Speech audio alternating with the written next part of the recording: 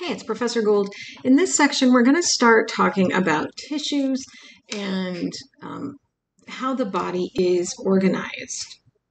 It's kind of a big subject, so we're going to just start pretty simple. So first, we're going to understand what tissues are and how we distinguish them. We're going to understand and recognize common tissue types and the functions they have and why we see some in one area and not another. We're going to understand the structure and function of the integumentary system, which is really just a fancy word for your skin. And then we're going to understand parts of the hair and nails. Now, that doesn't sound like much, but this tissue one is really very large. There's a lot there. So let's get into it. All right. So what are tissues? Tissues are groups of similar cells and the extracellular products that those cells make and surround the cells. And each group of tissues is made up of a set of cells that carry out a function together. Tissues provide protection for other tissues or for organs. They facilitate body movement. There's bone cells make up a type of tissue called bone, most of which is actually an extracellular matrix, which is this outside stuff that cells make and secrete outside of themselves. And the study of tissues is called histology. So that's your fancy word for the day, histology, the study of tissues. All right, there are 4 primary types of tissues in the body. We're going to very quickly go over these. We're going to spend a lot of time with connective and epithelial tissues, and then later we're going to go into more detail on muscle and nervous. I'm going to introduce them today, but we'll talk in much more detail about them later. All right, connective tissues.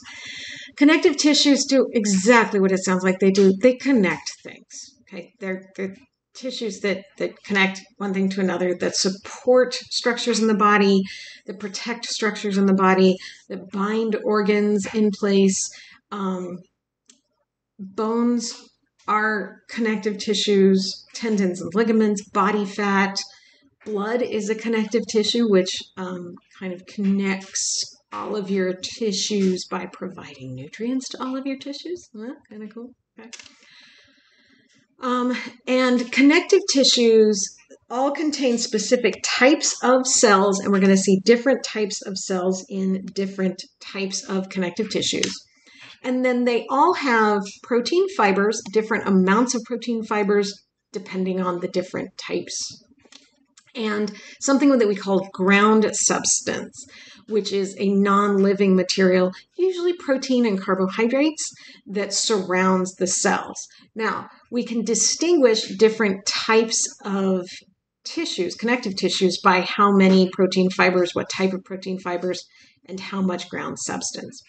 Now, protein fibers and ground substance that are outside of the cells are made by the cells, but because they're outside the cells, they're called extracellular.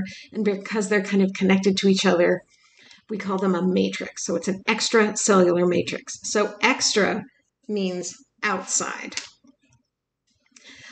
Each type of connective tissue has a specific function, and because form and function go together, they're going to have a different form based on that function. All right, so we're going to start off. We have 3 types of protein fibers that we see in connective tissue. Now we're talking about outside of the cells in connective tissues. Cells will also have proteins inside the cells, okay, but we're talking about the extracellular proteins outside of the cells. So we have collagen. Collagen is really strong and a little bit flexible, so it can bend.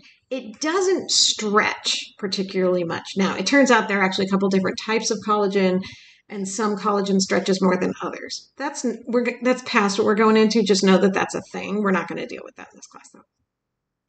Elastic fibers provide elasticity. What's important is not just that elastic fibers stretch.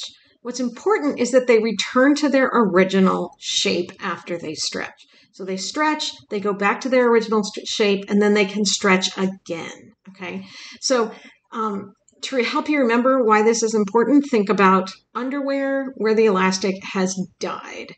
It can still stretch out, but if the elastic has died and it doesn't come back to its original shape anymore, then the fact that it stretches is not really very helpful. What's important is that it goes back.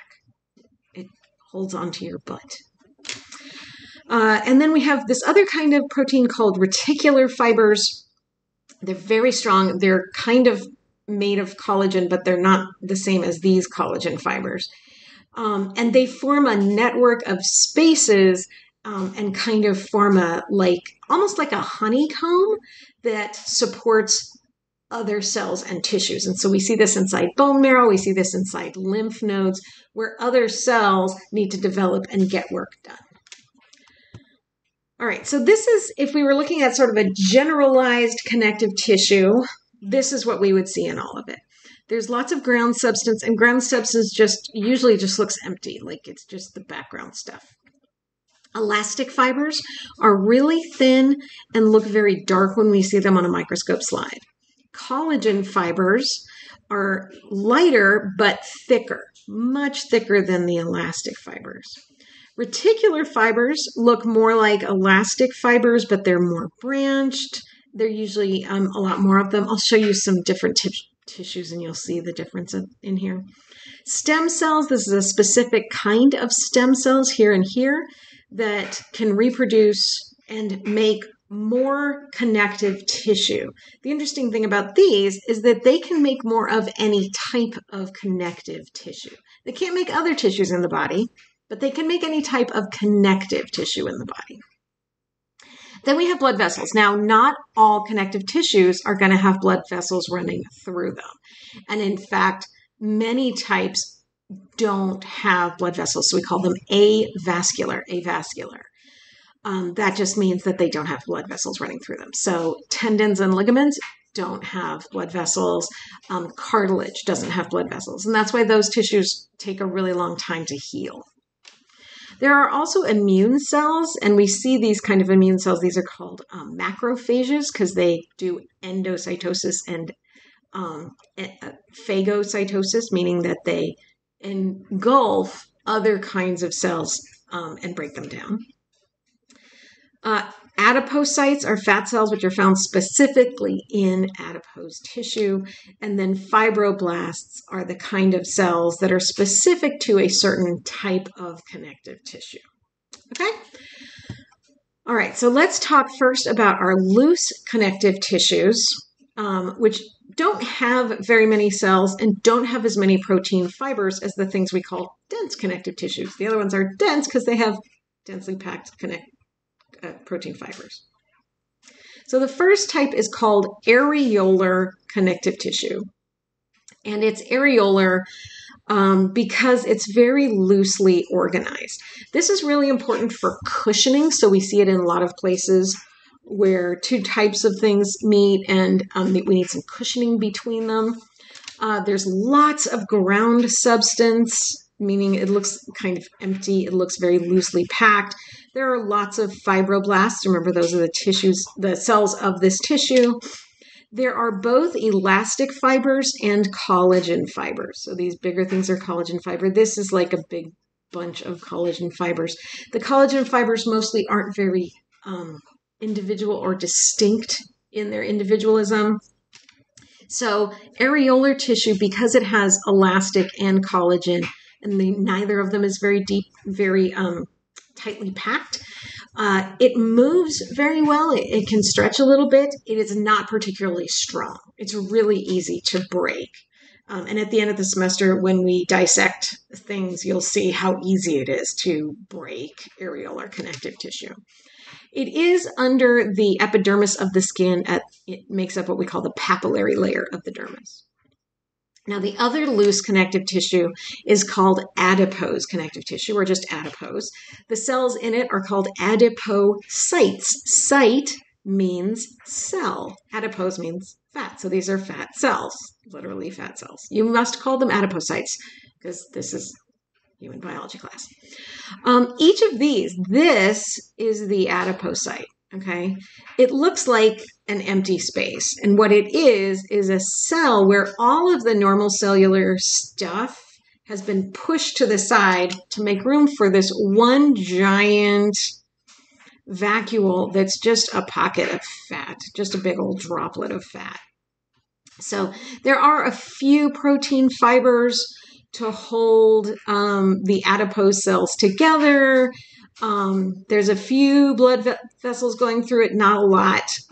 Adipocytes don't do much. They just store energy. So they need to, give up that energy when it's needed by the body.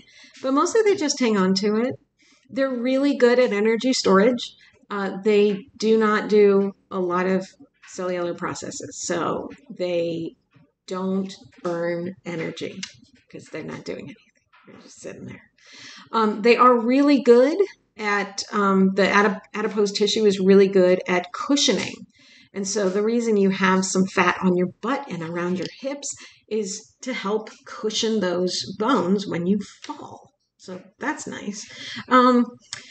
They act as insulation. They store energy. One thing is that the adipocytes themselves can't divide and make new adipocytes, but your stem cells can always make new adipocytes. So don't worry, your body is perfectly good at making new adipocytes if you need them. All right, now reticular connective tissue is the other sort of loose tissue. Some people call it dense tissue. It's a little confusing. It's very distinctive because it's got these very dark protein fibers with like pockets with other cells inside there.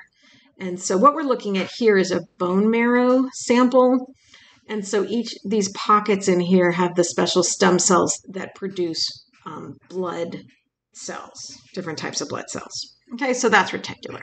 All right, I'm going to pause here, and then we'll go into the types of dense connective tissues in the next section.